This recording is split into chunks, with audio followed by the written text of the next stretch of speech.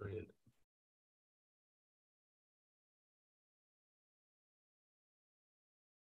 It's a sheep's Kalkani. I'm thinking of.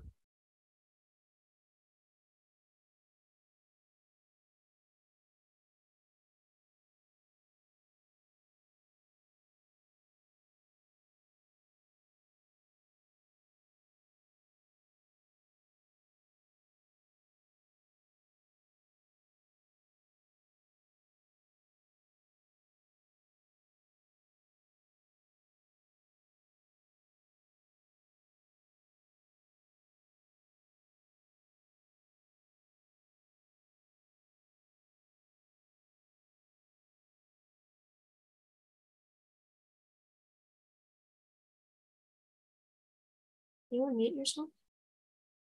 Yeah. I'm unmuted. We're just waiting for their new to start. Thanks.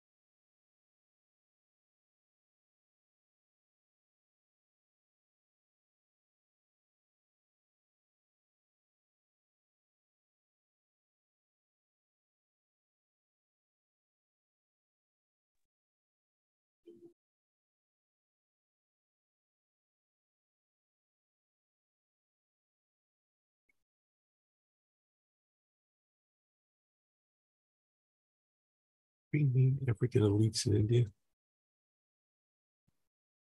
It's the yellow, the orange book.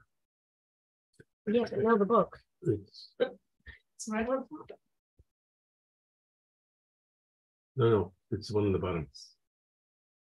Of course.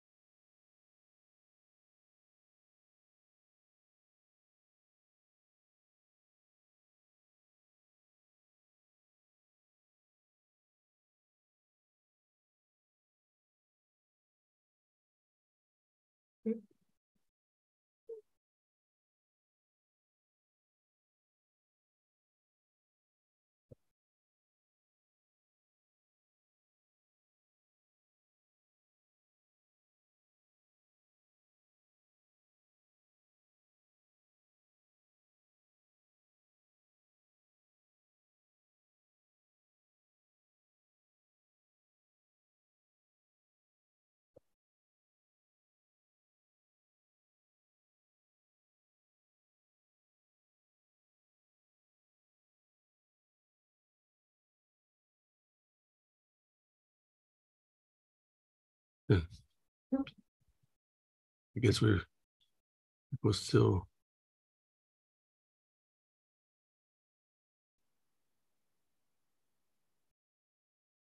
Since I did promise most people a bibliography last time, can I just use this time to put in chat for everybody a bibliography? Yeah, sure. It's cursory, but at least it'll get things started. So if anybody's looking for articles and the few books, this should be it. I think we can start now. Yes. Okay. So, Renew. good evening. So good evening, everyone, and welcome to the last of the three-day series, The Kingdom of Ahmednagar. Today's session is Architectural History of Ahmednagar by Pushkar Sohoni, and the session will be chaired by Dr. Kenneth Robbins.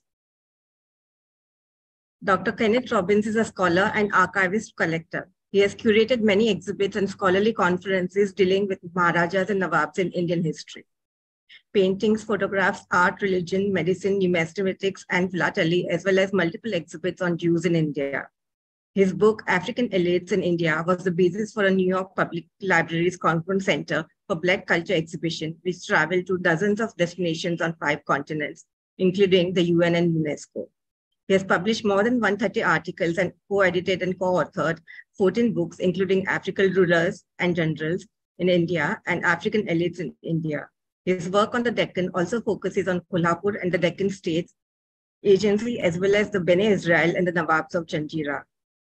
Our speaker for the evening, Pushkar Sohoni, to whom you need no introduction, and yet I'll share a brief bio, is the Chair Humanities and Social Sciences at the Indian Institute of Science, Education and Research in Pune.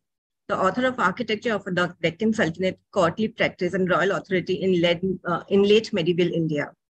He received his PhD in the history of art from the University of Pennsylvania with a dissertation focused on the architecture of the Nizam Shahs of Ahmednagar. A licensed architect in India, he trained in historic preservation, has extensively published on the history-built environment. Over to you, Dr. Kenneth Robbins. Thank you so much. This has been a great honor for us to be here and with the Asiatic Society and the Mumbai Research Center. Pushkar, I'm going to turn this right over to you. I'd hoped to talk a little bit about the paintings, but you covered everything in passing in your lecture on history. But go ahead. I mean, feel free to. No. I think you covered it masterfully, and I think you're going to do the same thing here. But I'm hoping that we're going to open up discussion as the architecture of questions about not only royal architecture and city architecture, but also about architecture of dargahs and other things, and maybe something about, is there any Hindu architecture that needs to be discussed? All right. Thank you, everyone, for being here patiently on the third day of what has been a very nice series. I couldn't make it yesterday because I was giving a talk at Somaya College, which is where I'm still sitting today as I talk to you about the architecture of the Nizam Shahs. Let me start the slides by showing you something that has been happening in Ahmednagar. But before that, let me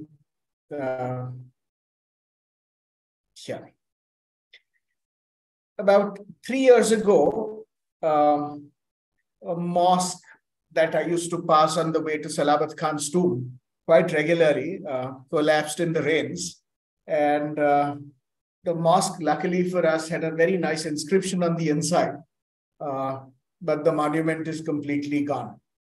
And it says, whoever builds a mosque, even if it is no bigger than a place where birds perch, God builds for him a house in paradise.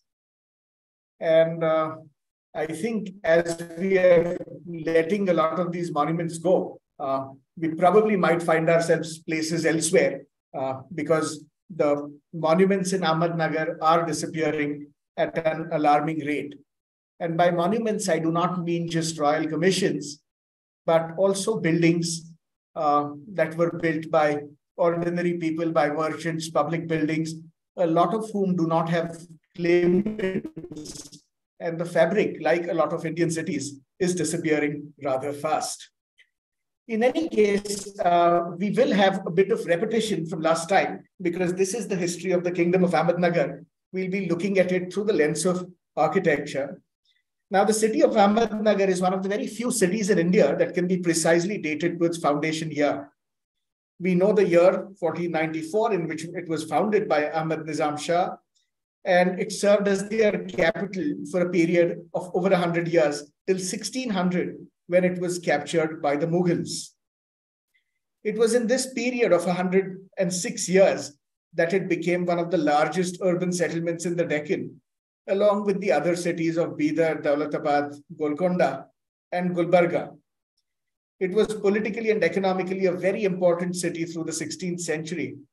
And though it is recovered from the Mughals by the Nizam Shahs under Malik Ambar, it never quite regained its past glory after 1600, as the capital of the kingdom of Ahmednagar also had been shifted to Daulatabad and then later to the settlement of Kharki, which we now today know as Aurangabad. The Mughal city of Aurangabad, then known as Khujista Bunyad, grew in importance and became the capital of the Deccan Suba through the 17th century. The Nizam Shahs were completely subjugated by the Mughals in 1636, and it was the independent kingdom of the Marathas under Chhatrapati Shivaji, which emerged in the western regions of the Nizam Shahi kingdom of Ahmednagar. The Marathas were based in their hill-fort strongholds, such as Raigad and Rajgarh, and then the cities of western Maharashtra, such as Pune, Satara. Satara also comes a little later, and Kolhapur. So the indigenous struggle of the Marathas of the Deccan against the invading Mughals of North India has captured popular imagination and has been valorized in the nationalist movement after the mid-19th century. So the popularization of Maratha history included the likes of Justice M.G. Ranade, the historian V.K. Rajwade, and of course Bal Gangadhar Tilak. For them, the emergence of the Marathas against the Mughals represented a strong indigenous resistance to colonial power, a motif that had political resonance with circumstances in their own period. Already after 1818, when the Peshwa's armies had surrendered to the British and the Maratha cities of western Maharashtra had become cultural centers under the Bombay Presidency, Ahmednagar was nominally on this list, but it had not been an important center of the Marathas. The centers of the Marathas through the 18th century had been Nasik, Pune, Satara, and Kolhapur. And therefore, the city of Ahmednagar in the 19th century was really only known for a British garrison and a fort. Ahmednagar had ceased to have any kind of ceremonial, political, or social relevance till the 20th century, when again a new chapter of history opens up. And in 1942, a number of nationalist leaders were imprisoned in the fort of Ahmednagar. And even today, unfortunately, the city of Ahmednagar and the fort of Ahmednagar are sparsely visited, something that I hope all of you after this lecture will endeavor to change. But the city and its surrounding areas contain several architectural sites from the period of the Nizam Shahs, representing building programs of the period. The legacy of the Nizam Shahs of Ahmednagar is always overshadowed by other sultanates in the Deccan, and the independent kingdom of the Marathas that was created in the same geographical and political space. So the city was a locus of the architecture and cultural contributions of the dynasty, and is a very significant piece in understanding the political culture of the Sultanate Deccan. The different architectural programs patronized by the Nizam Shahs reveal very different facets of the period. And Ahmednagar is one of the very few places in Maharashtra, the foundation of which is known, and it also has a layer of history that you don't commonly find in too many other places. And so we talked of the 15th and 16th centuries, when a steady flow of people from West Asia came to the Deccan. And when the Bahmani Sultanate unraveled, the successor sultanates shared a commensurate Persianate culture and were constantly feuding, conducting marital alliances. We looked at some of them last time. They were insulting each other's envoys. And there are lots of stories about the insults that get traded between the different kingdoms in the Deccan. And this is all possible because they have a shared world and a shared worldview that comprise the Deccan and parts of Iran. Eventually, in the 17th century, as the Mughals swept across South Asia, architecture and planning, I think I don't have that here, but as the Mughals sweep through, as you see in the picture on the right, architecture and planning in the Deccan are replaced by a hegemonic Mughal form. The Nizam Shahi dynasty is the most short-lived of the three big dynasties in the Deccan: Bijapur, Golconda, and Ahmednagar. We also talked about Malik Nizamul Mulk, the patriarch or the founder of the Nizam Shahs, who was an important person at the Bahmani court. And his son basically was a decorated soldier who controlled a large part of the Western Deccan, particularly the hill forts. And he's the one who decides against all foreigners to decide to establish a local dynasty, a dynasty that will be known eventually as the Nizam Shahs. And the first battle they have against the Bahmanis is at this place called the Bagh-e-Nizam, which is where the fort of Ahmednagar is constructed. We looked at the fort last time and talked about why it was constructed at this location, which, though it does not have a lot of water, the Nizam Shahs do have technologies to bring water from far away. And this is a very important base from which they can keep attacking the fort of Daulatabad, which eventually within 4 or 5 years, they will conquer. The tomb of Hazrat Bagh-e-Nizam marks the Barbican, which we just saw in the previous slide. We also talked of the foundation of the city, which is described in various texts, like the Tarikh-e-Firishta and the Burhan-e-Masir. And both of them talk of how great a city was built. And the city, as you see, is on the left here. The walls are built by Aurangzeb. It's under the Mughals that the walls are built. It was not a walled city when it was built. What was walled instead was this place called the Fort of Ahmednagar, very discreet from the city. And another walled enclosure that you have here is called the Bara Imam Kotla, and we'll talk about it in some detail later today. The other cities in the Deccan that we talked of, like Daulatabad, which you see on the top left, Bidar, the center on the top. On the right-hand side, you see Golconda. At the bottom, you see Ahmedabad, which is about 100 years earlier. And then Bijapur at the bottom left. All these cities have a citadel that is either adjacent, abutting, or within the walled city. Ahmednagar truly is different because the city is not walled and the fort is at a short distance. And there are many reasons for this, which we won't touch upon today, but it has to do with changing ideas of what constitutes defense against gunpowder. Now, the first king, Ahmad Nizam Shah, has only one building in Ahmednagar that can be definitively attributed to him, and it's his own mausoleum, the tomb that he has designed for himself, most likely in his lifetime, and where he remains buried. I am sure that he hoped this would be an important necropolis and his successors would be buried in the grounds around, but that was never to be, because they converted to Shiism and instead had their bodies transported to Karbala. He was succeeded by his son, Burhan Nizam Shah I. So this is Ahmad Nizam Shah. Burhan Nizam Shah was a great patron of the arts. He also has the fortune of ruling for a very long time. And in days when life expectancy was not even 50, having somebody rule for about 40 years is a significantly long rule. It's like Akbar, who rules for a very long time in the latter half of the 16th century. Burhan Nizam Shah I rules for a very long time. And he came under the influence of a Shia teacher, Shah Tahir Hussaini, in the 1530s and changed the state religion to Shia Islam, in particular Twelver Islam, Ithna Ashari. Shah Tahir founded the Academy of Bara Imam Kotla.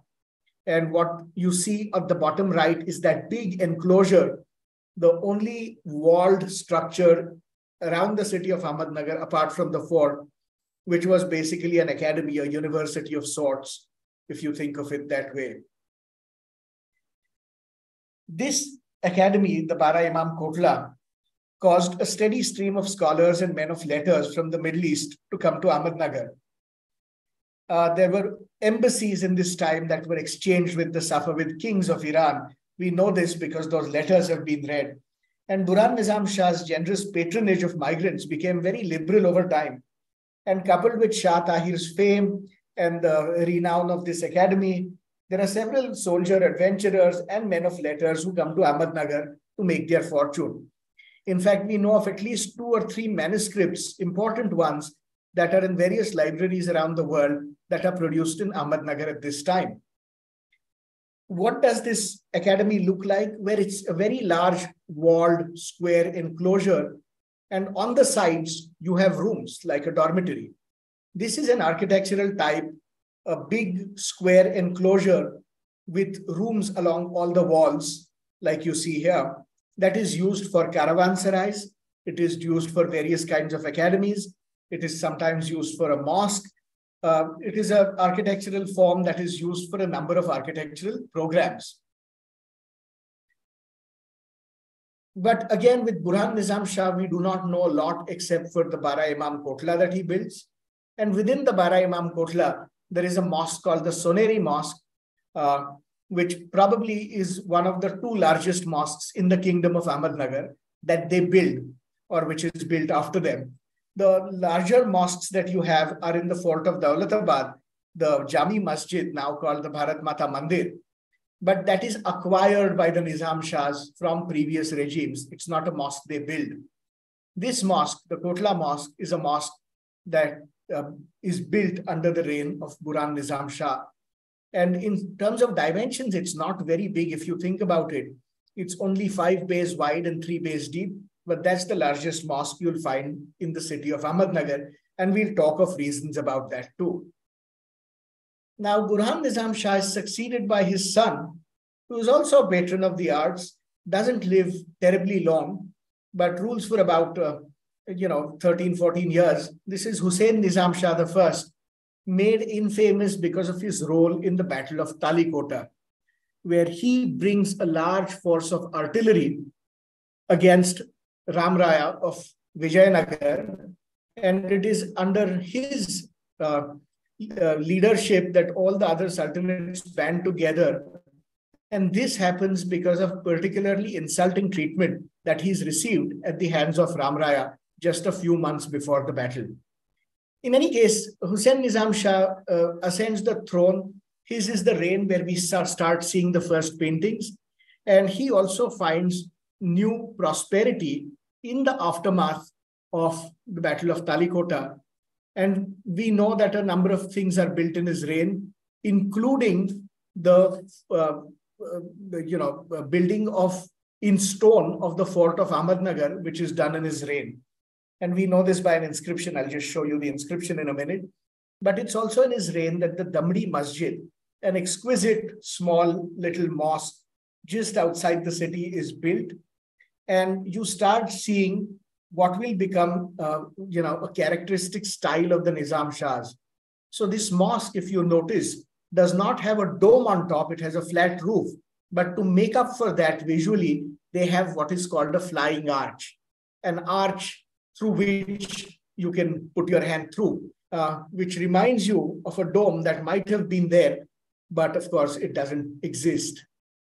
This is the inscription which was published 4 or 5 years ago by me and William Kwiatkowski, which talks of how in the 1550s, Hussain Nizam Shah, probably upon ascending the throne, immediately decides to rebuild the fort completely in stone. And this too is a strategy against fast-changing gunpowder technologies. There are other buildings that also get built. We looked at some of them, like Sarjay Khan's tomb, popularly known as the Doboti Chira. The next ruler, called the Mad Ruler, Murtaza Divana, Murtaza Nizam Shah I, who rules from, well, he comes to throne in 1565, but Khunzada Humayun, his mother, really runs the kingdom for him. He rebels, finally puts her in prison and takes over, and he rules for a period of about 20 years.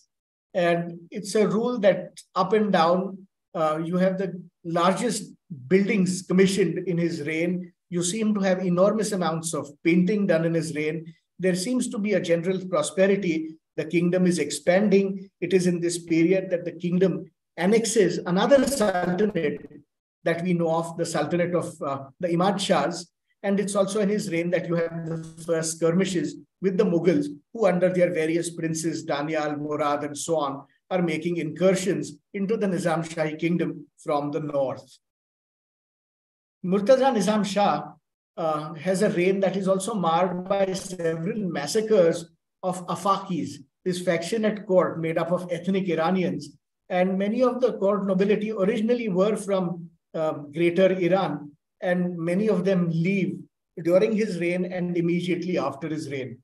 But there is a silver lining to all this, because you also see the rise of several important Habshi or Siddhi adventurers and generals in this period. You also see the rise of local Deccanese and also Maratha nobles, who all get military and political prominence under his reign.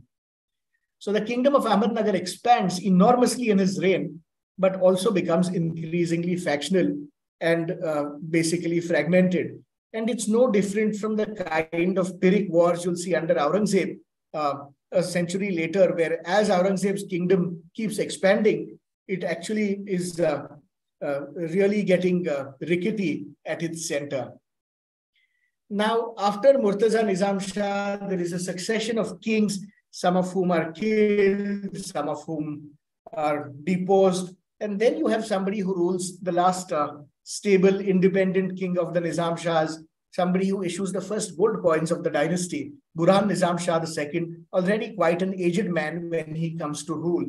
And we have some buildings attributed to him, notably the Kamani Masjid on the fort of Shivneri, here undergoing restoration. But high up on the right minar, there is an inscription that tells you that the mosque was actually built in his reign. He also commissioned works of civic importance, such as direction stones, religious importance like mosques, and military importance. There are some fortifications built by him. But today we'll look at 3 building programs that are extensively patronized under the Nizam Shahs, under various kings, and the remains of which are adequately extant. So there are other kinds of things that they built. There are articles in Epigraphia Indo-Muslimica in the 1970s of direction stones of the Nizam Shahs. These are all transcribed and translated by Mr. Kadri, an epigraphist with the Archaeological Survey. But these smaller things we want to look at, we'll look at 3 broad architectural programs. The first one of which is palaces, which are always exciting. The second one of which are going to be mosques, and the third are going to be tombs. And so let's start with palaces, because they remind you most of a legacy that the Nizam Shahs would like to claim. Though they claim to be a local family from Marathwada, they also had aspirations to keep up in terms of fashion and in terms of their kingship with dynasties all over the world. And certainly the Timurid model was well known. If nobody had visited it, stories about it still circulated. And the whole idea was to have a capital city where you got artisans from everywhere to build for you. But you yourself resided most of the time in leisure resorts outside the town, farmhouses of a kind, if you may. And so we'll look at 4 palace sites of the Nizam Shahs, which are all in the vicinity of the city of Ahmednagar. In fact, 2 of them have now come within the city of Ahmednagar. They are no longer in the vicinity of.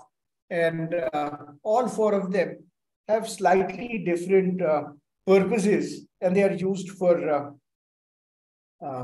they were used for completely different functions, and we'll look at those too. And so while the fort of the destroyed palace served as their primary residence, they did spend a lot of time in these palaces.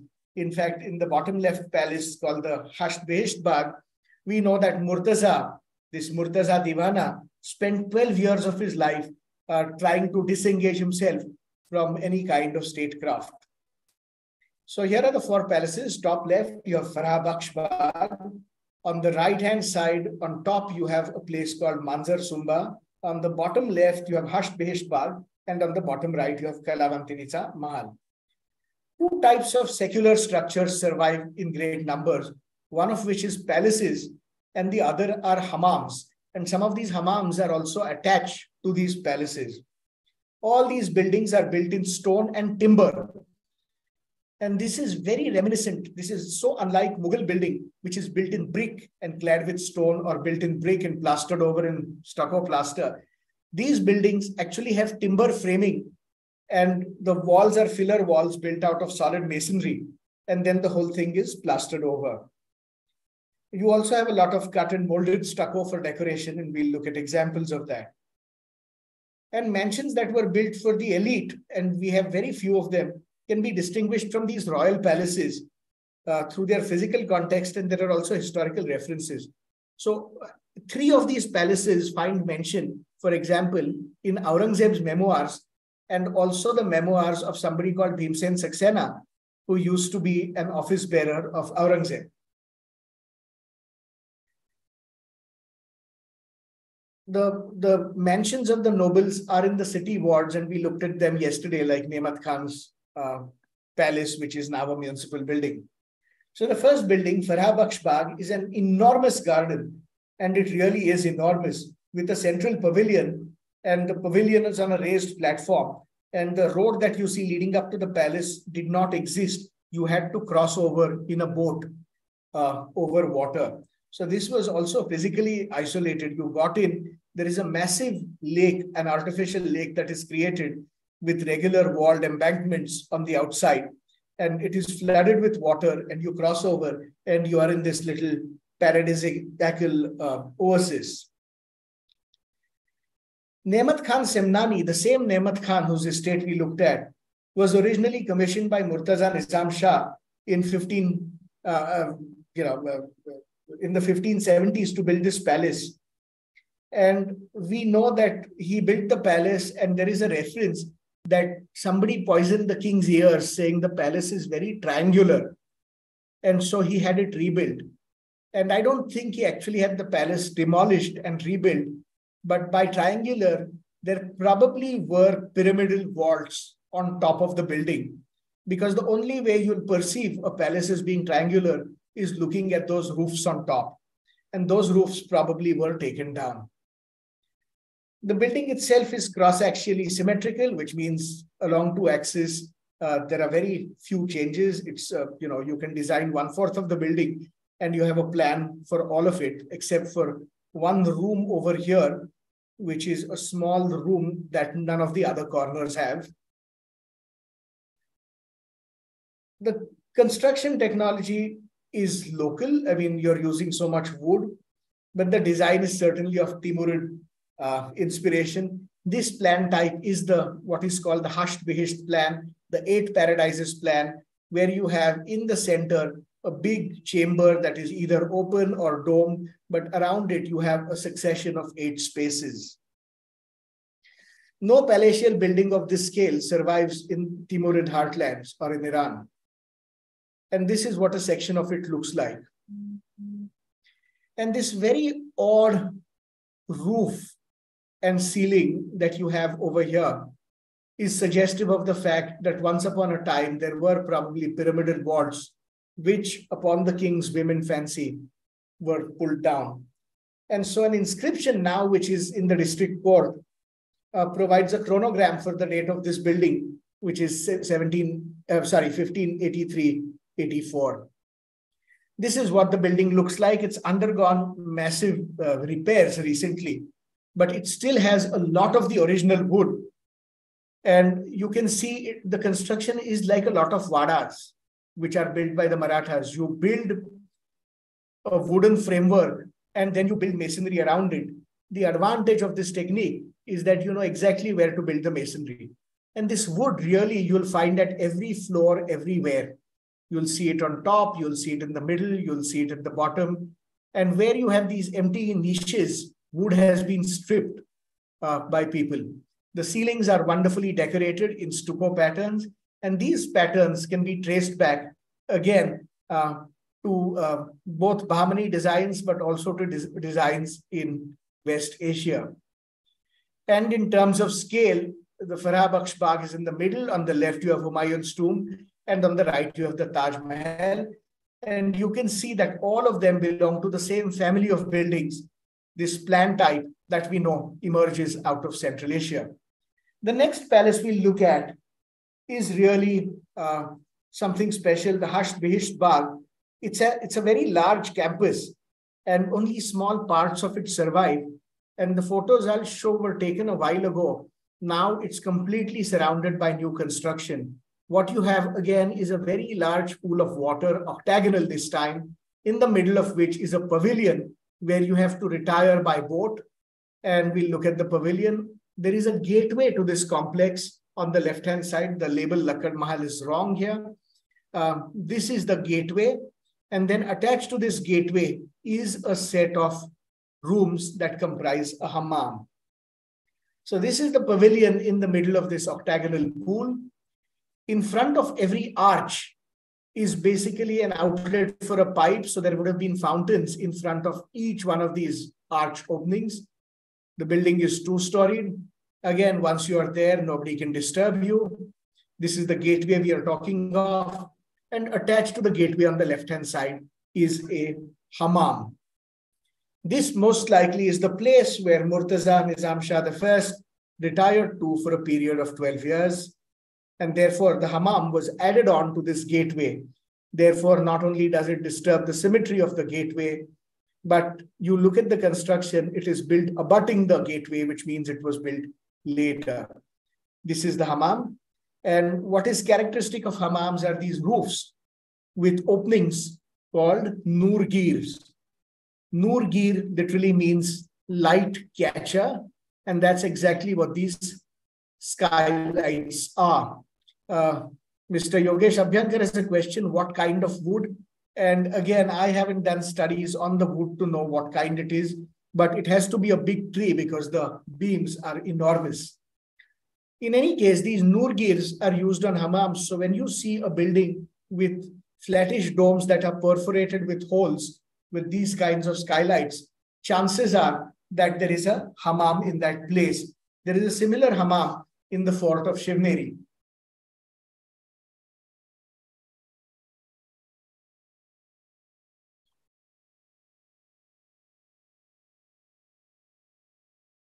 Again, in extremely dilapidated condition, the ceiling is falling. Every year we see a little more of the fabric lost. Now that it's built up all around, I don't know how long these buildings will survive. One only hopes that the decline is not as visible as the mosque we saw right at the beginning. In the same campus, about a few hundred meters from the gatehouse to the Hasht Bihisht Bagh, is this building, which is an underground gallery, an underground palace, if you may, with what is called a badgir on top. A badgir now means a wind catcher, just like nurgir meant light catcher. This is a wind catcher. And the idea is that in very hot summers, you go and stay in the subterranean chambers, which are cooled by wind that is caught by this tall tower-like structure. And this is a technology we know emerges in Iran. You find it in southern Iran in places like Kesh. You find it in Bandar Abbas. You find it actually even in Kirman. You'll find it in Sistan. And this technology is to be seen in many buildings in Iran, but built in brick, almost never in stone. And even inside where you see those windows on top, there are baffled walls which will channel the wind a certain way to go and cool the chambers beneath.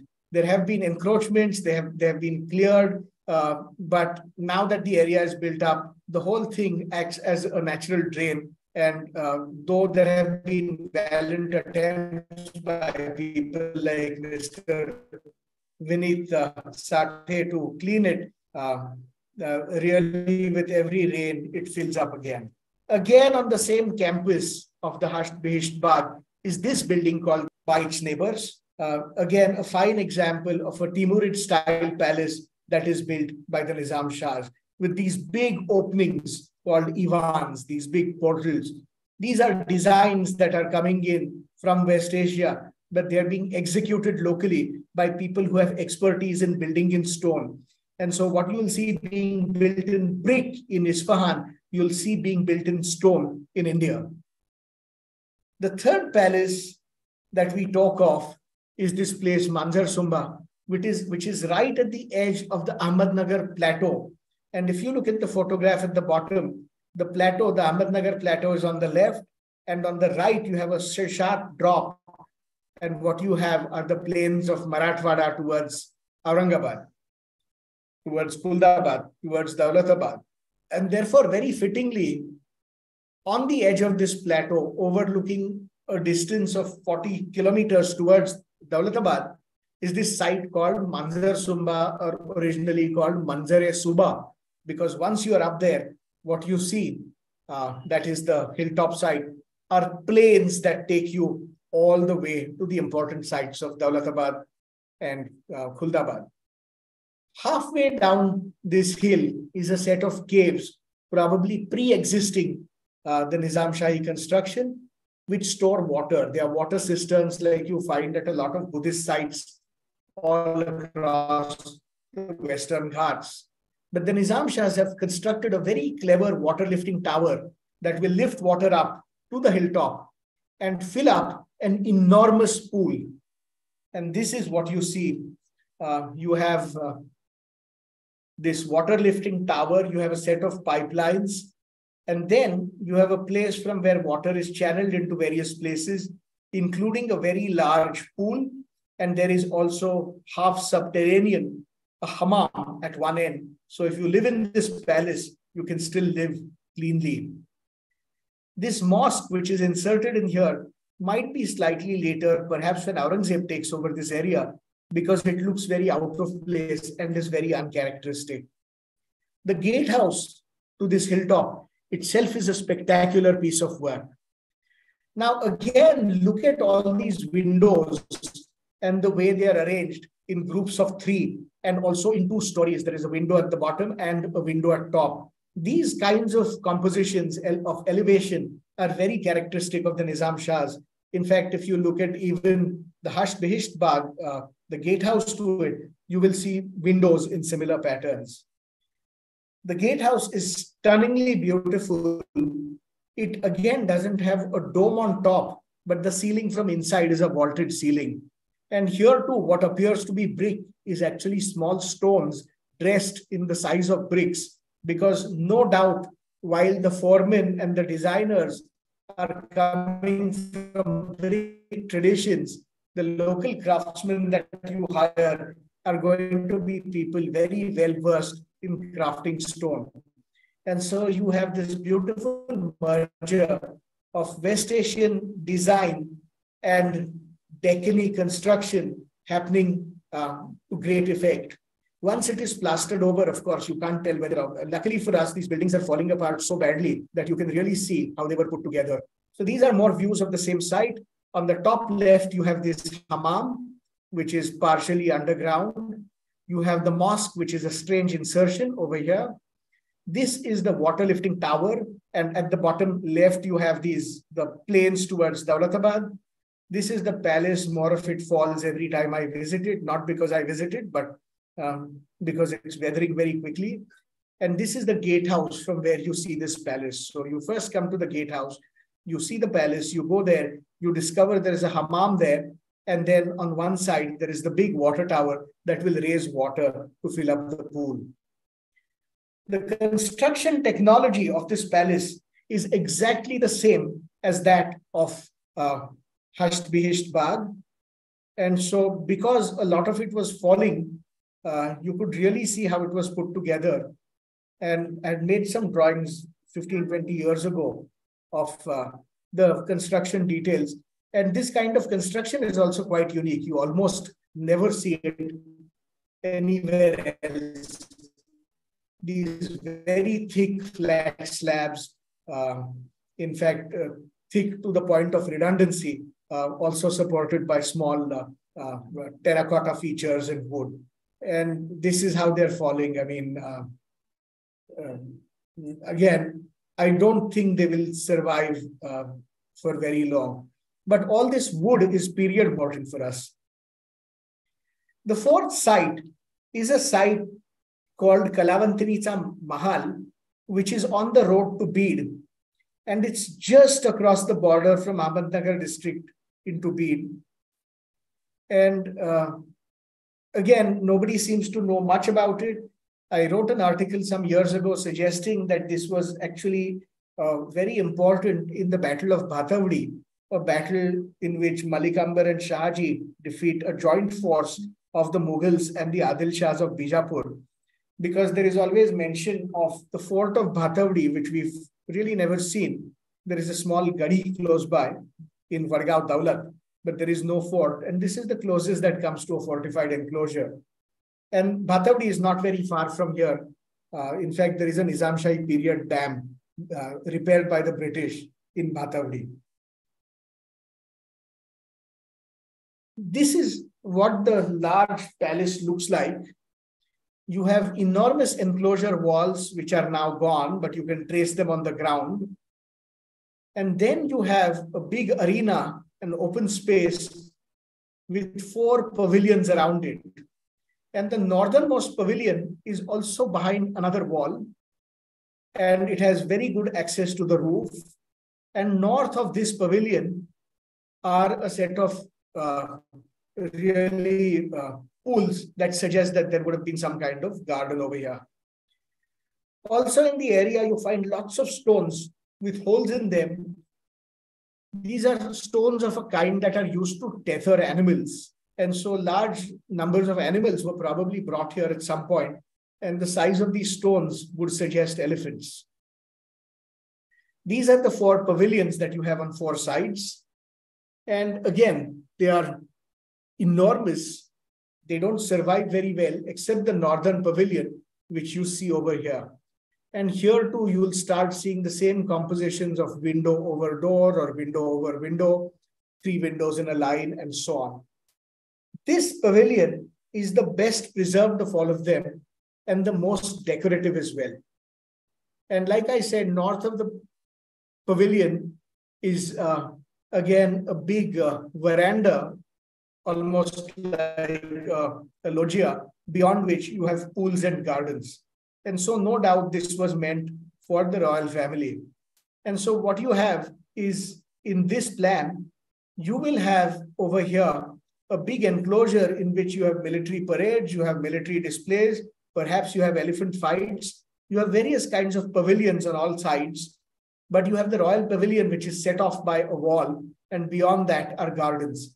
And most palaces where the king would sit facing outside face north in this period, because light from the north doesn't have the glare that light from the south does. East and west are out of the question because the sunlight comes at a direct angle. In any case, all 4 palaces serve slightly different functions, and that is of importance to us.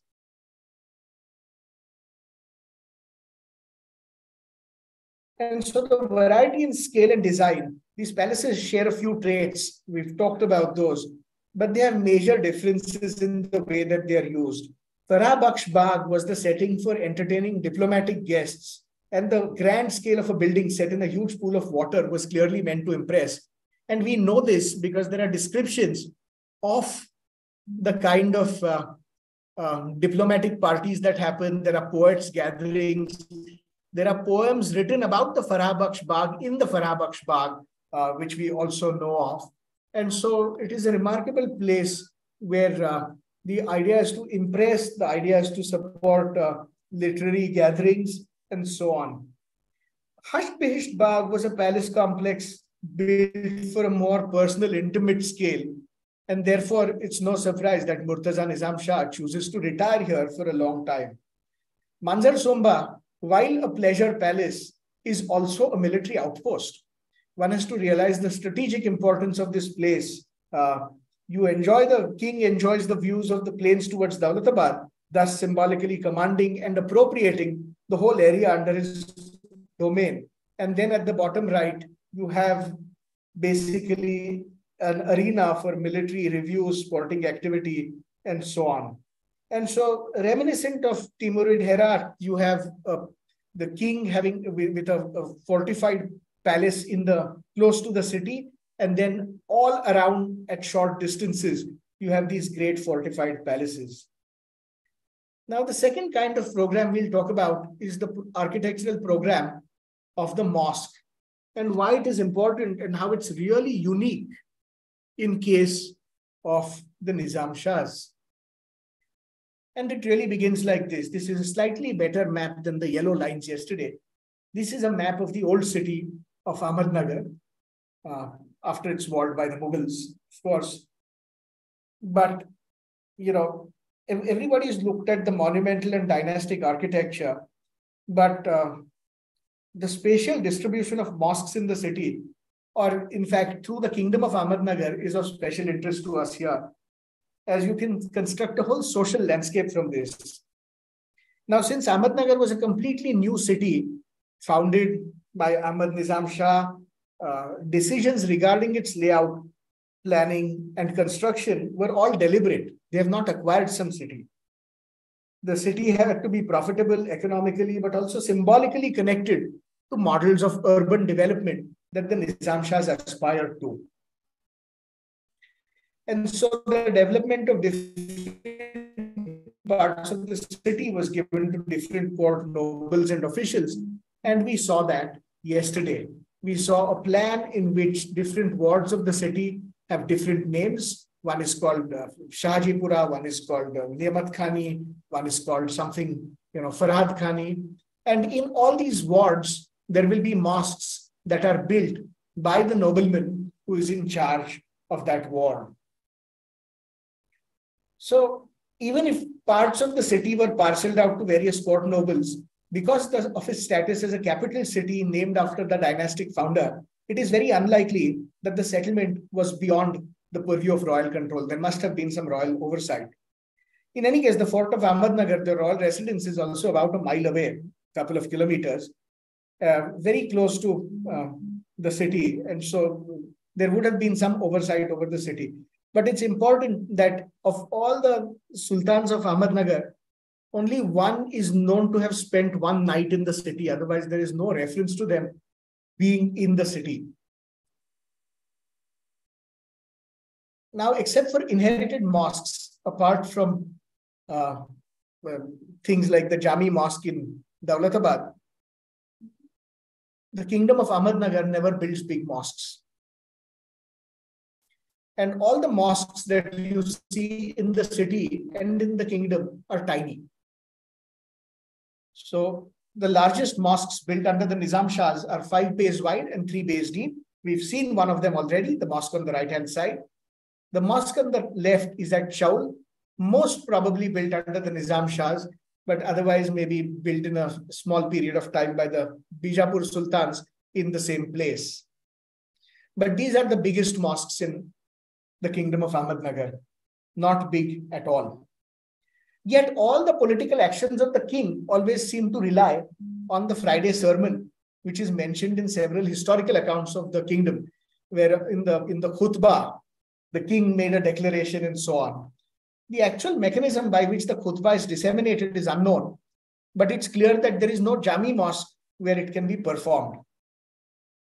The architectural program, or indeed the institution of a large royal or congregational mosque, a Jami mosque, is absent from the kingdom of Ahmednagar. The small mosques are in this slide that you saw yesterday in these neighborhood wards. So Nemat Khan will build in the Nemat Khani ward a small mosque. And those are the kinds of mosques you see throughout the city. Sometimes only 3 bays wide and 1 bay deep. Sometimes double those proportions, but not much bigger. And so this is really puzzling, what happens with the mosque. Each mosque carries either the name of a court official, so Qasim Khan, Nemat Khan, and so on. Sometimes they have occupational groups. Sometimes they have names that give physical characteristics like Kali Masjid, Kamani Masjid. And sometimes they talk of construction history. Damri Mosque is supposed to be built by the small coin called Dam that laborers contributed towards the building of this mosque. But not a single mosque in the city carries any royal label.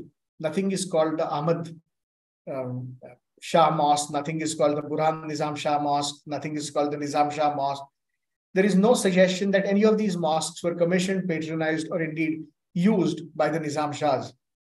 Now we know, this is the Dambi Masjid, that the Nizam Shahs were staunch 12-er Shias since the conversion of Burhan Nizam Shah under Shah Tahir Hussaini. Shah Tahir implemented a radical program of promoting 12-er Shiism, so including the foundation of the academy, the Bara Imam Kotla. And through most of the 16th century, the Safavid state in Iran, which professed 12-er Shiism, did not accommodate the function of Friday prayers. So because of popular beliefs and a series of theological interpretations, a complete embrace of Friday prayers at a Jami Masjid as a projection of state power was not embraced by the Safavids.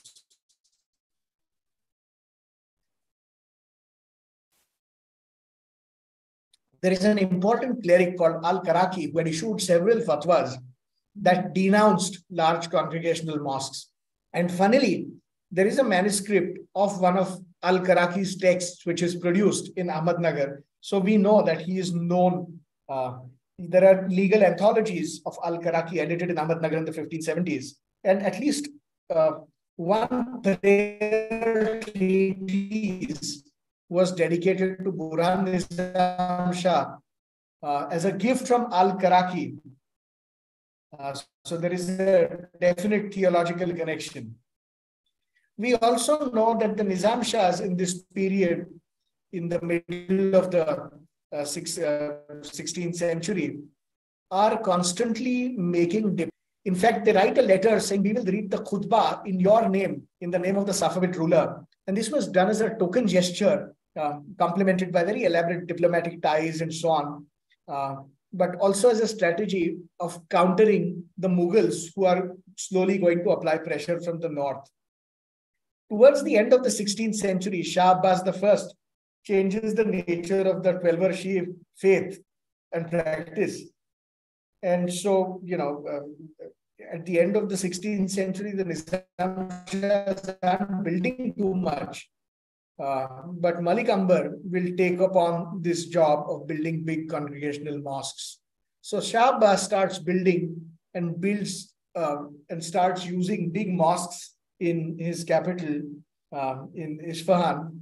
And immediately the Mughals in North India embark on a program of building very large mosques. Akbar does it at Fatehpur Sikri, then at later, there is another one, Shah Jahan builds one, and so on. But the Deccan is really taken by deep ties with Iran all through these coastal ports. And remember, this distance, traveling it is easier and shorter than actually things that come across the Narmada and the Vindhyas. So the pattern and typologies of architectural activity and town planning affirm the world of common values and notions of state building, which are located in faith across the greater world of the Indian Ocean. And so if you look at the three big Jami mosques in the three Sultanate cities, all of them are attributed to Aurangzeb, or at least expansion is attributed to Aurangzeb. So you look at the Jami Mosque in Bijapur, it most probably is built very late in the Bijapur rule, so maybe in the early 1600s, and then finished by Aurangzeb, or at least the claim goes such. The Jami Mosque in Aurangabad, which you see on the top right, again, the claim is that Malik Ambar started it, but it's enlarged by Aurangzeb. And at the bottom, you have the Mecca Mosque in Hyderabad, which is also the Jami there, which again is started by one of the Qutub Shahs in the 16 teens and 20s. And then Aurangzeb decides to finish it, but finish it abruptly. So the minarets, which were supposed to rise much higher, are capped right there. And Aurangzeb refuses to sanction more money. But there is a very funny kind of political play being really played out in the Deccan Sultanates, in the patronization or the lack of patronization of Jami mosques, then in the building of Jami mosques, and then the Mughal takeover of Jami mosques, crediting Aurangzeb with finishing all of them. Now, since we are running out of time, we'll look quickly at some of the tombs that get built. And tombs are built in a great variety in the kingdom of Ahmednagar. We didn't look at some important Madhavi mosques in Rohinkhed and Fatkhed, so other areas of the kingdom, but perhaps at some later time we might. Within the city of Ahmednagar, there is the tomb of Sarjay Khan, also known as Doboti Chira. Again, you look at the dome, but the vaults on the side are absolutely flat. You have a tomb called Changiz Khan's tomb. Changiz Khan is very important because he's the person who purchases Malik Ambar. You must have learned a lot about that yesterday. His tomb is octagonal and is double-storied, single-storied on the inside, double on the outside. Again, that arrangement of window over window, which I spoke about, very Nizam Shahi can be seen here. Then you have a tomb which looks unfinished. Maybe it was the tomb of Salabat Khan, popularly called Chand Bibi's Mahal. Mistakenly, there is no physical monument to Chand Bibi in the city, and that is a matter of great concern since she looms larger than life in the history of Ahmednagar. And so one of the grandest looking buildings on a hill, Salabat Khan's tomb, has been commonly attributed to her, but we know it's Salabat Khan's tomb. Again, a place where you can go for a picnic for the whole day, watch the play of wind and light as it goes through the building when the day passes. An important tomb now in the premises of Pitalia Hostel is Rumi Khan's tomb. This is the same Rumi Khan who actually casts the gun called Malik-e-Maidan. His tomb is two-storied. It was actually used as a residence for a while. You see things like English gables that were added on, now taken off.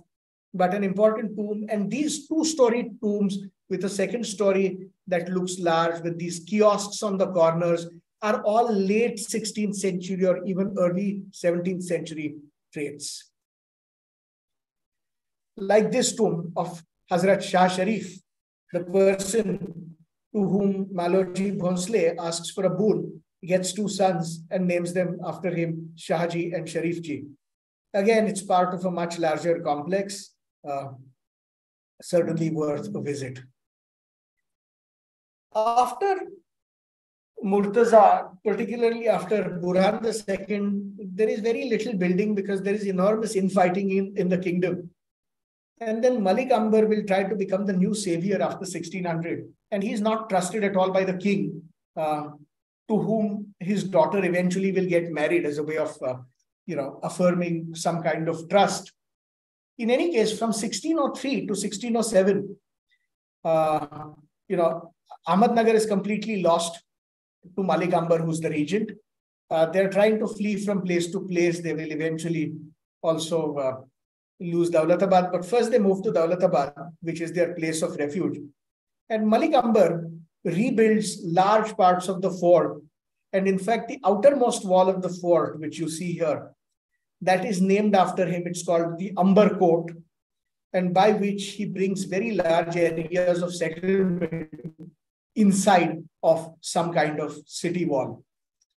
There are several buildings here which may be attributed to him. But in any case, this will serve as his capital later on as well. And so the site of Daulatabad has a very rich layer that actually is from the period of Malik Ambar's regency. Malik Ambar also will settle in 1610 the city of Khadki, that we know as Aurangabad, where he'll build for himself a palace and also a big gate called the Bhadkal Gate. Now, this is not a city gate. This is not a gate to get from inside the city to outside the city.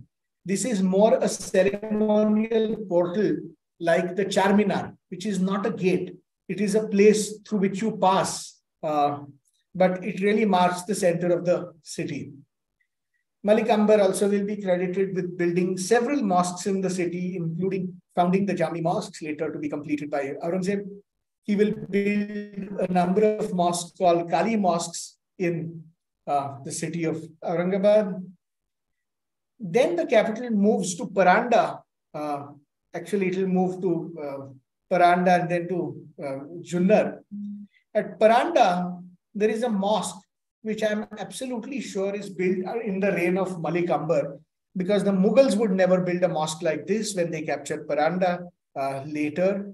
This architecture is very reminiscent of things you see in Gujarat, particularly the bands on the walls. but there are attempts at creating some kind of new style. This period in Paranda is when Malik Ambar finally gets close to power. And this is when he probably builds himself a large mosque. This is not in character of the Nizam Shahi family.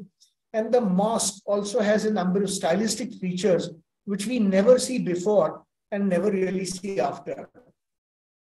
So these raised bands, which you'll see in Gujarat Sultanate buildings, also in a lot of something that is adopted. You look at the mihrab projection with those minarets, and it really is very strange. There is an attempt at archaizing by using those kinds of fluted columns, these forms which have not really been used in the Deccan for a long time. Again, the Jali work is reminiscent of a lot of buildings from northern Maharashtra and Gujarat. And all the columns are purpose-built for this mosque, but yet imitate columns of buildings in this region.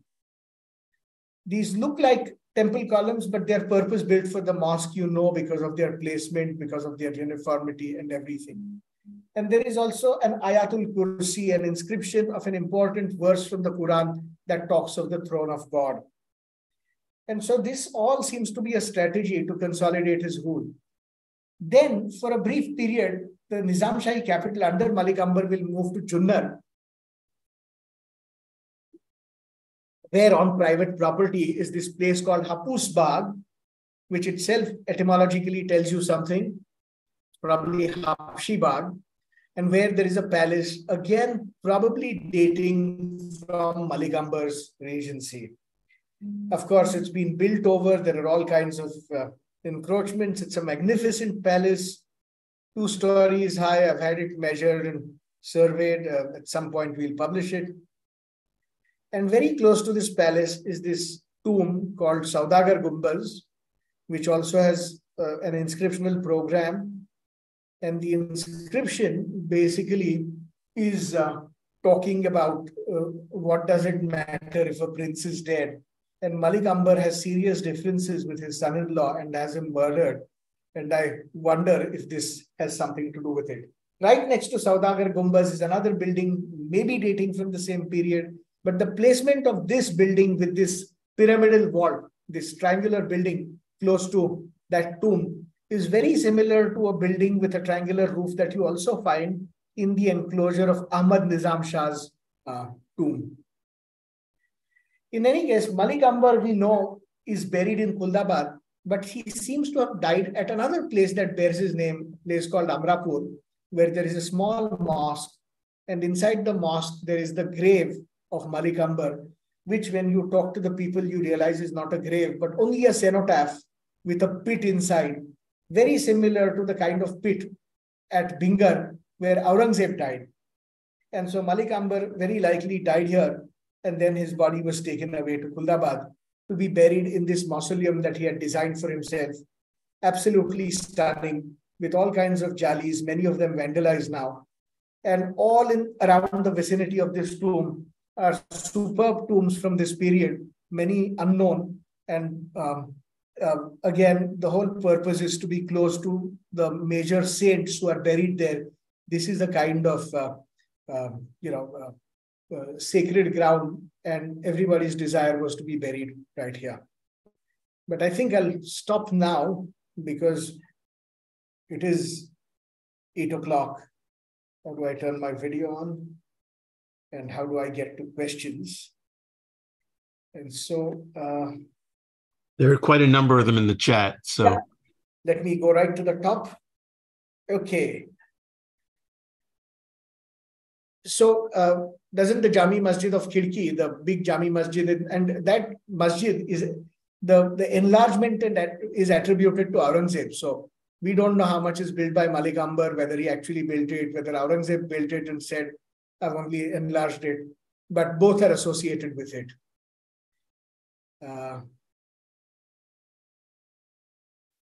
Okay, there is an exhibition at the Asiatic Society at the Darbar Hall. So please do take a look at it. There are people who've also enjoyed the exhibition.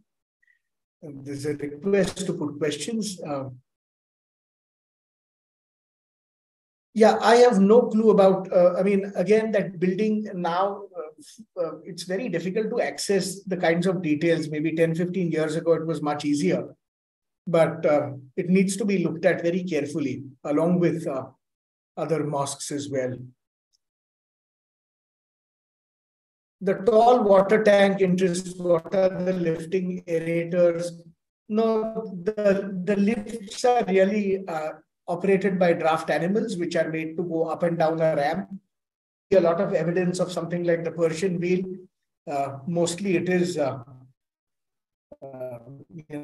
draft animal drawn water. But you raise water enough that from there you can gravity feed it everywhere. So did the Nizam Shahs inherit and continue Turkish? See, the label Turkish is very problem because it's a modern label. There are Turkic peoples who come to India, like the Adil Shahs and the Qutub Shahs, but they are heavily Persianized. I mean, how much of affinity do they have to their Turkicness in terms of culture becomes a question. Agree. With the Ottomans, we do not know of a lot of exchange or interaction, except at the Battle of Chaul, where the Ottoman fleet is also involved. I think it is the people at Diu who are really masterminding this. Yes, I did not mention the Hathi Baudi, but again, we can't mention everything. Sorry about that. The Nizam Shahs don't use marble or blue tiles. This is not the region of marble. And India has been terrible in producing glazed tiles. In fact, the efforts that you see in the Chini Mahal at Daulatabad or even at Ashtur, and then also in the Sultanate of Bengal at the Qutub Shahi tombs in Golconda, the tiles that are made here don't seem to last very long. I don't know if it's the tiles to blame or our ravaging monsoons.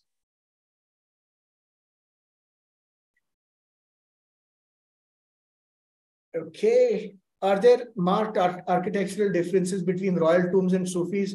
No. There are certain motifs that seem to appear on tombs of people associated with the royal family or with the court. So one of them are lamps hanging on chains and so on, but you'll see it across sultanates. There are also certain kinds of splayed feet at the corner pilasters that you see associated with royal families. But remember, the Sufi and the Sheikh, as an article by Simon Digby, written several decades ago, taught, the Sufi and the Sultan always, the Sultan and the Sheikh, sorry, they thought of themselves as rulers, both of them, one within a worldly realm and one within a spiritual realm.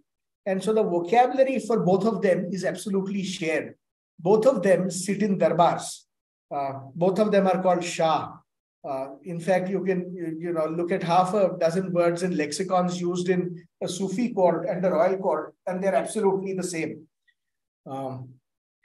The blueprint is very simple. I mean, what your technology affords you is either a square or an octagonal building. And what you need to do is have the very clever way of transitioning from a square or an octagon to a domed ceiling. And the dome has assumed a certain kind of metaphysical importance after the 12th, 13th century.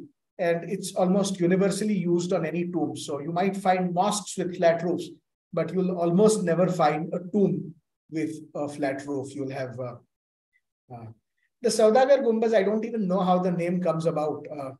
Again, no clue. And of course, I do know Faiza Jazdanwala. I've read her works on various things. So the granddaughter of the Nawab of Janjira, Ken has reminded us that she's in the audience, reminded me. And it's a pleasure to have her here. Again, pyramidal domes, no connection with Egypt because these are not solid pyramids. Can we join you when you go to Ahmednagar? Sure. I don't know when. The honeycomb in the mosques is something called mukarnas. And it's a very peculiar feature of Islamic architecture. What it means has been speculated about. It seems to arise sometime in the 10th, 11th century. And it really is a masterpiece of mathematical and geometrical virtuosity, because these are interlocking blocks glazed like tiles that create this stalactite structure. And let me see if I have a good image of it so that people get a sense of what we are talking of. I'm just opening an image and sharing it. We don't see so much of it in India.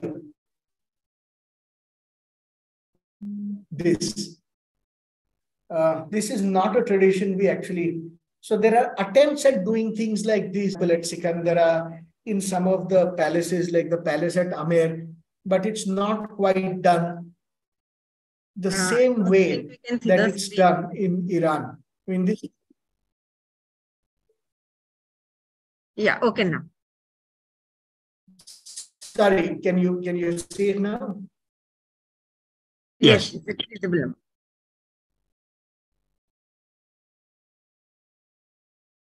And so, no, it's not a technical requirement. It's actually, mathematical and construction virtuosity.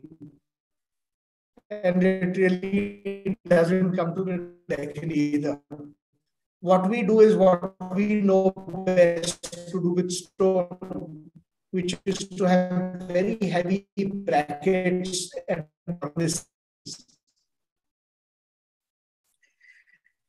This happens to it, but later on it will have all kinds of esoteric meanings attached to the 8 paradises and so on. Anna asks, how much did influence the Nizam?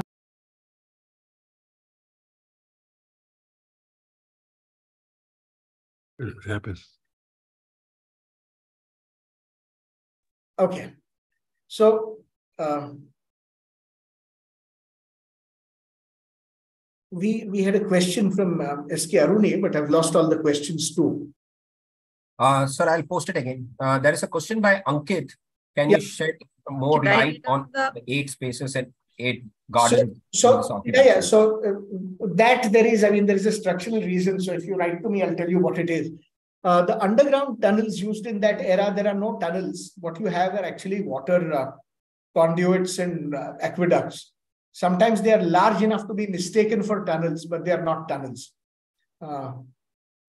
But a tunnel is something that catches our imagination. So I love this idea that people scurry between buildings in these dark tunnels filled with snakes and poisonous gases. Very unlikely. But there is some study on the waterworks. There are 2 books. One is edited by Vijay Paranspe, Badam, and Chakrabarti, I think, called published by Aryan Books on traditional water systems. And then, of course, there is M.S. Mate's book on hydraulic structures in medieval India, I think. How much influence did the Nizam Shahi art traditions have on subsequent till about 1700, very heavily. Then for a period of 20 years, there is a Maratha civil war. Everybody is fighting everybody, and Marathas fighting each other. Marathas fighting the Mughals, Marathas fighting whoever they can. After 1720, when there is a certain kind of stability that the Marathas have, they start following a Mughal idiom, because that kind of architecture now represents power. The day of the Sultanate is clearly gone. So that's not your aspiration. Yeah, one of the things I would add is that we're trying to figure out what miniature paintings came from the various states like Kolhapur and Satara and so on and so forth. And really, there's very little that has been written about this except about Satara. And there's a set of Ragamala paintings that was in the Mirage Junior collection, but there must be a lot more. And when I did Gujarat, I found schools of painting in Jamnagar and Junagadh and Radanpur and Bhavnagar and so on and so forth. So that we expect to find the same thing in places like Bor and so on. And of course, Aund has a 20th century art tradition of a different sort. So are artificial lakes surrounding palaces found in buildings built by Mughals? Rare. The Mughals actually never deal with hydraulics on the scale that the Deccan Sultanates do. The Sultanate of Malwa and then the kingdoms in Gujarat and the Deccan are really masters at really moving very large volumes of water for frolic and pleasure and of course for utility. The Mughals are a lot more conservative in their water management, where they'll site cities on riverbanks. They will rely on wells. They will have channels that float through their gardens, but never very large pools unless they're natural. Are there YouTube questions, or is everybody contained within this room? So there's one more question from YouTube, which I posted in the chat. Great. Yes, and I'm sure they did, but what are you going to do? So the question is, did Shia religious elite or congregations have issues about a powerful Sunni emperor, Aurangzeb, taking on extensions or modifications to major mosques? And I'm sure there were people who were disgruntled, but these sectarian divides were also flexible. You have lots of people who seem to switch back and forth. So Ahmednagar is also unusual in the sense that once it shifts to Shia Islam, it never changes back, the dynasty. Whereas if you look at something like Bijapur, for example, almost every 10 years, they're switching back and forth. Acoustic techniques used, I don't know how deliberate they are, but all domes naturally have acoustic properties, which I'm sure people know how to exploit. But even then, they're not really building large congregational mosques. So, like in Bijapur. Yeah, but I think the kind of acoustic aesthetics of sprinkling water, burbling water, all that probably is used. Most of these water management technologies are imported. And we do know of people who do come over to build karezes and kanats and so on. And Sitakund, unfortunately, I don't know which Sitakund. There's probably a Sitakund in every district.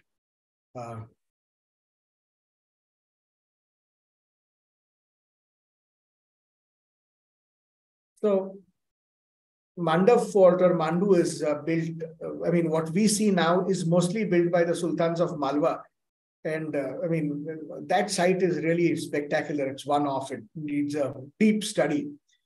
And Raigad actually has been reasonably well studied, but again, we need more archaeology.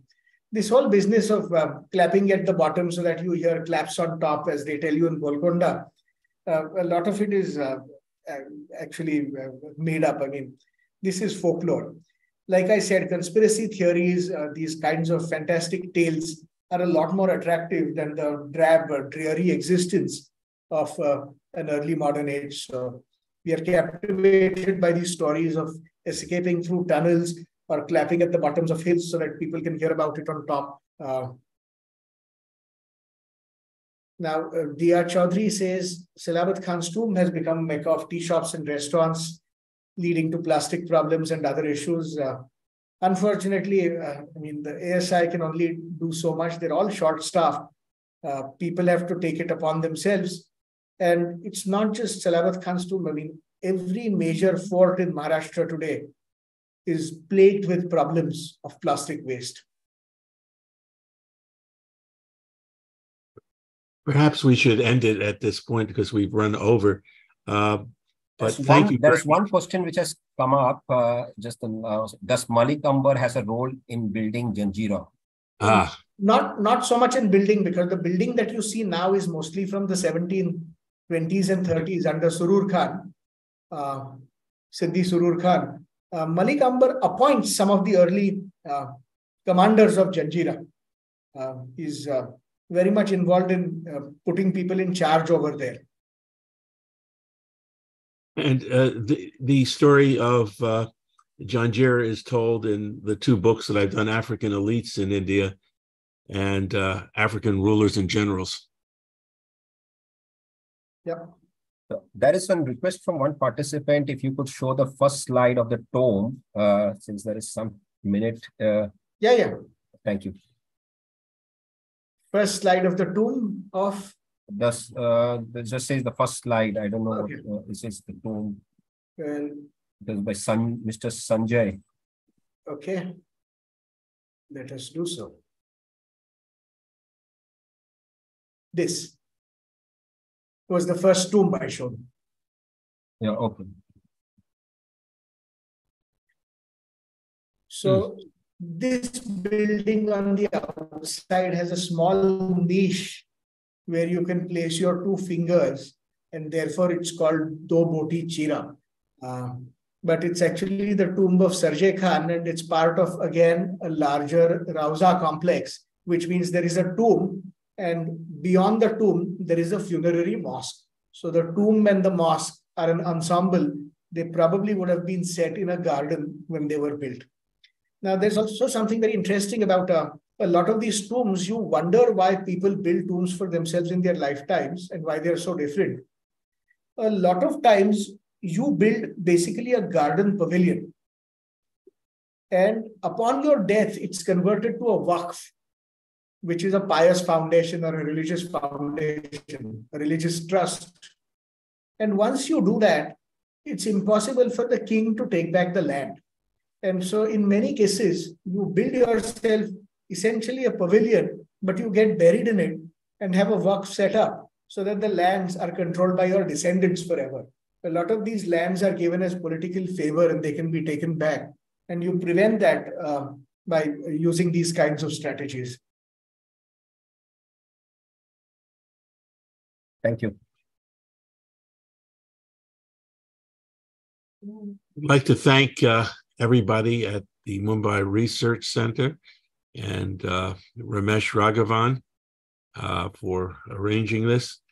Appreciate it very much. And we hope to see you all again. And we want to thank you for your participation. And Pushkar, I'll be speaking to you soon. Okay. Bye. So thank you, Dr. Robbins. Really appreciate your efforts in making this happen along with Ramesh. And also thank you, Dr. Pushkar. I know you're busy with the conference and in spite of that, taking time off. And thank you, participants, everybody who's joined on Zoom, to the team of MRC, and till our next series. And there is a map exhibition going on, the textile exhibition going on at the Asiatic Darbar Hall. Tomorrow is the last day of it. So if anybody is still interested, we hope to see you all. And once again, thank you, everyone, and have a good evening. Thank you. Thank you.